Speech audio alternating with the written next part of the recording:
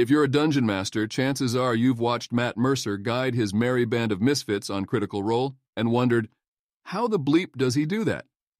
While it's easy to chalk it up to arcane magic or a secret pact with dark powers, many of Mercer's techniques are things any DM can incorporate into their games. So let's take a page from the Mercer manual without turning it into Mercer clones. Number 1. World building, crafting a tapestry one thread at a time. Creating a living, breathing world is the cornerstone of good role-playing. Artful world building can make or break a campaign and set the mood for your adventures. Matt Mercer is masterful at crafting vibrant, immersive settings, and it's no wonder he's had so much success in his campaigns. Fortunately, any DM can learn from him and build exciting worlds for their own games. When it comes to building worlds, Mercer starts small, literally.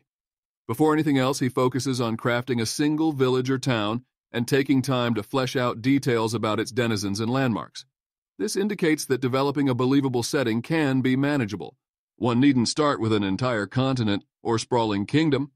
He also emphasizes the importance of continually expanding upon the details of your world as the play progresses.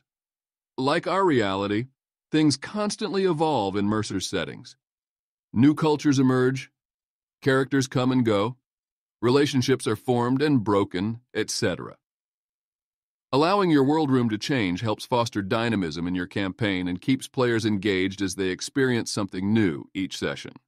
Mercer also stresses the importance of instilling life into your world by creating characters with distinct personalities that interact with one another in unique ways.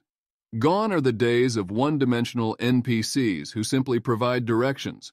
Mercer's characters feel like real people who could exist outside of the game world if only they weren't fictional. As a DM, establishing meaningful connections between NPCs breathes reality into your game and allows players to invest themselves more deeply into the narrative. Effective world building comes down to fostering believable details about all aspects of your setting, from its inhabitants to its environment. That will make it truly special for you and your players alike. Number 2, the power of yes and. One of the greatest tools in Matt Mercer's arsenal is the improv technique known as yes and. This simple phrase is used throughout improv comedy to encourage players to accept their scene partner's ideas and build upon them. Mercer applies it to his game by always considering players' actions when crafting his narratives. Rather than shut them down, he works with them and pushes the story forward in ways they couldn't have anticipated. By embracing yes and in your campaign, you'll give your players agency over the story. This will enable them to actively shape the narrative rather than being mere passengers along for the ride. And with active participation comes more investment, meaning greater engagement with your game. The key to effectively using yes and lies in your willingness to embrace player choices, even when they're unexpected or don't quite fit within your plans. If a player does something you weren't expecting, such as cast a spell you weren't ready for, think on your feet and use it as an opportunity to make things even more interesting. After all, if you stick too rigidly to a predetermined path, then the beauty of unpredictability that makes D&D great will be lost. So take chances and embrace player creativity. It will make for a more memorable game. Number 3, character-driven narratives. One of the hallmarks of Matt Mercer's campaigns is his focus on character-driven narratives. In his games, the players' characters take center stage in their own epic tales, often with stories closely tied to their backstories. This ensures they remain personally invested in the narrative and makes for a much more engaging experience overall. At the heart of any good story is personal stakes. Whether it's a vendetta between two families or a long-lost relative, involving characters' backstories in the overarching plot will ensure that your players are always invested in what happens next. For example, if one of your players has an estranged father figure, you could use this to introduce tension into an otherwise straightforward quest. Perhaps their father is involved with a nefarious organization and needs rescuing. Now, your players have personal stakes at play and will be much more emotionally engaged than they would be if it were just about completing generic tasks. The key to crafting compelling, character-driven stories is to weave each player's backstory into the larger narrative. While giving them plenty of room for self-expression is important, remember that these are still tales about your world. So make sure that all of your characters' motivations somehow connect to the main plot. This can be done by tying their individual goals to larger ones, such as protecting their kingdom from a powerful enemy, or by introducing interesting twists or revelations along the way, for instance, discovering that their father figure was behind a dastardly plan all along. In addition, consider allowing characters who weren't originally connected to become part of each other's stories. This will give you ample opportunities for creating unexpected connections between them and encourage them to think outside the box when developing how their relationships change over time. In Matt Mercer's games, the action doesn't stop at individual character arcs. He also encourages dynamic interactions between players to help create an even more engrossing experience. This can be achieved through various means such as collaborative storytelling, group decision-making, and team-based problem-solving. These elements help create a level of engagement that can't be found in traditional gaming sessions, where the focus is exclusively on each player's individual arc. A key part of fostering dynamic interactions is allowing players to provide input on major decisions. This encourages everyone to think about the campaign setting from multiple perspectives and enables them to contribute ideas when tackling difficult problems or creating interesting plot twists. It also shows that you trust your players and respect their opinions, further deepening their investment in the game world. Another way to promote dynamic interactions is by encouraging cooperative storytelling between characters. This allows each player to express themselves more freely, allowing for more creative role play. And it also helps build trust as they learn how to communicate effectively. And since it requires all players to get involved in some capacity, it ensures that everyone is actively engaged in the narrative, adding another layer of immersion during each session. Finally, remember team-based problem-solving. This isn't just applicable in combat scenarios. It can also come into play when dealing with social encounters or navigating tricky situations outside combat.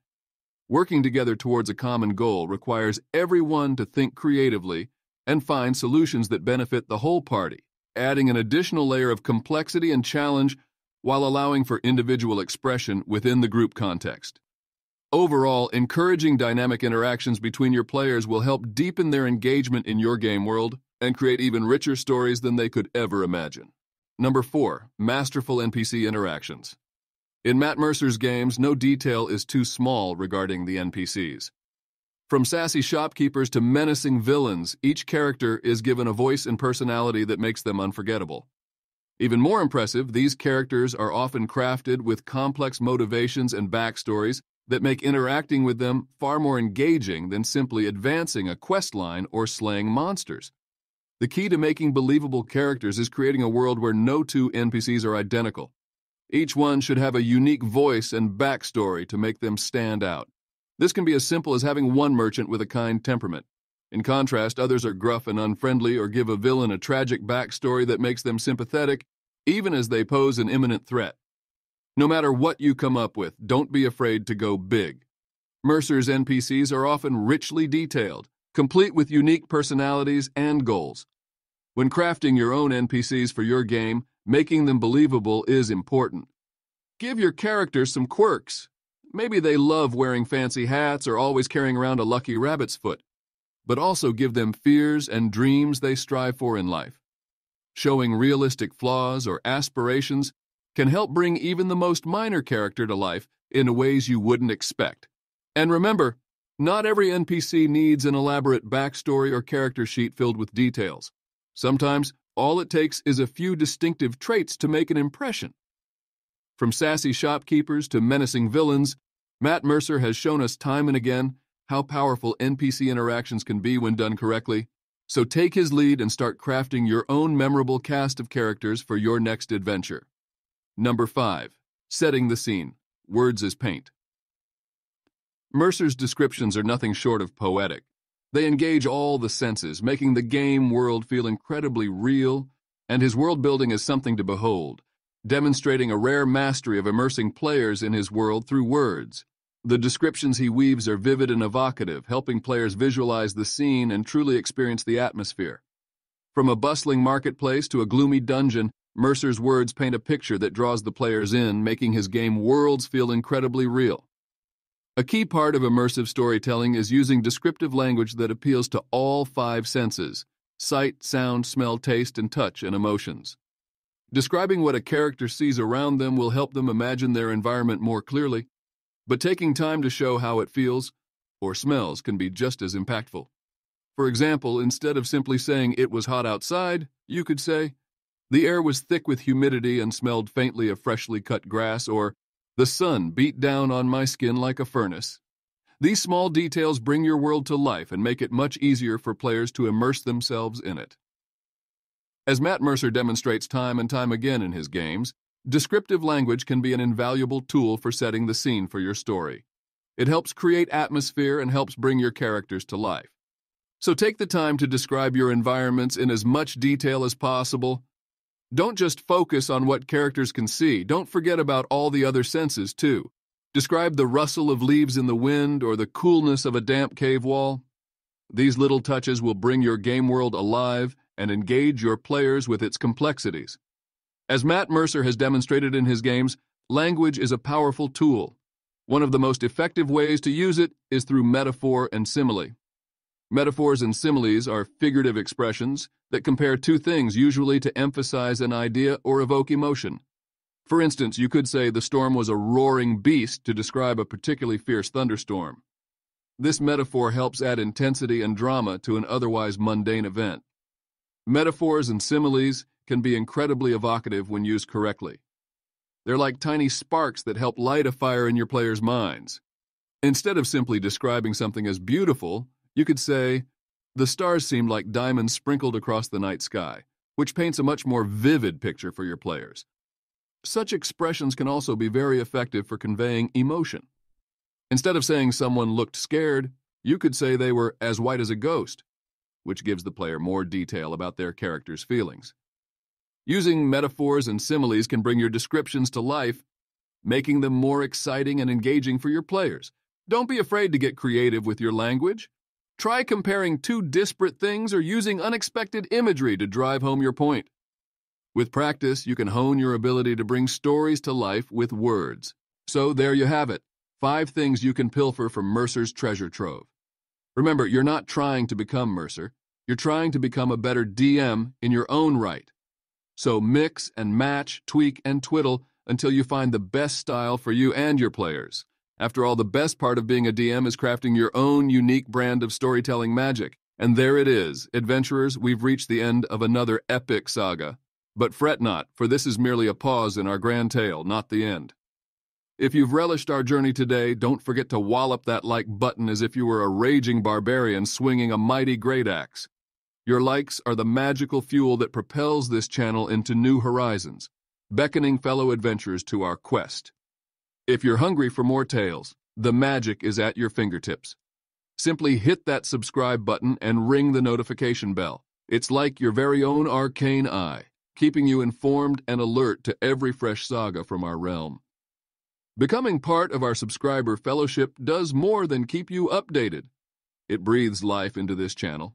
Your support is the hero's cheer that echoes across every plane and every dimension. As we part ways for now, a word of wisdom. May your rolls always land on the high side, your quests be laden with thrills, and your sagas turn into legends.